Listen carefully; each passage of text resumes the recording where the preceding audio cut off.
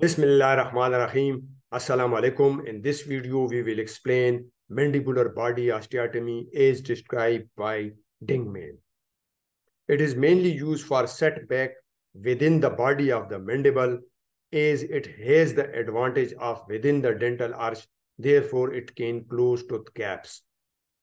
A mandibular body osteotomy is an osteotomy with a segmental resection of a defined section of the mandibular body. The inferior alveolar nerve typically crosses the osteotomy sites and the bony piece which has to be resected. In order to avoid damage to that nerve, it is recommended to free and mobilize it from the inferior alveolar canal before the osteotomies and the resections are performed.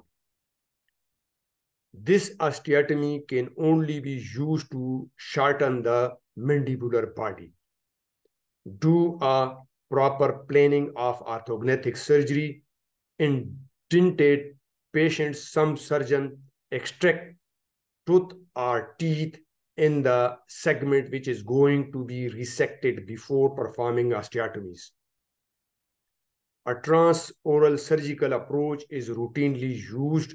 The inferior alveolar nerve can be identified and mobilized after removing the lateral cortical bone overlying the nerve. This can be facilitated by the use of a piezoelectric cutting device. After the inferior alveolar nerve is identified and mobilized, two parallel vertical osteotomy lines are marked with a pen or a drill on bone surface. The lingual mucoperiosteal layer is detached from the bone with a periosteal elevator. The osteotomy is then performed with either a saw, drill, or piezoelectric saw. While performing osteotomies, care must be taken to protect the nerve, for instance, with a freer elevator as shown in this figure. After completion of both osteotomies, the segment of bone is removed.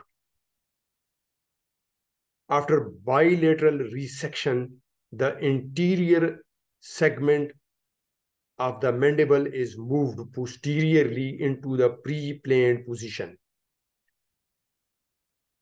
Mandibulomaxillary fixation is performed to position the mandibular segment to the desired relationship with the maxilla. A prefabricated surgical splint or wafer may be used to facilitate this.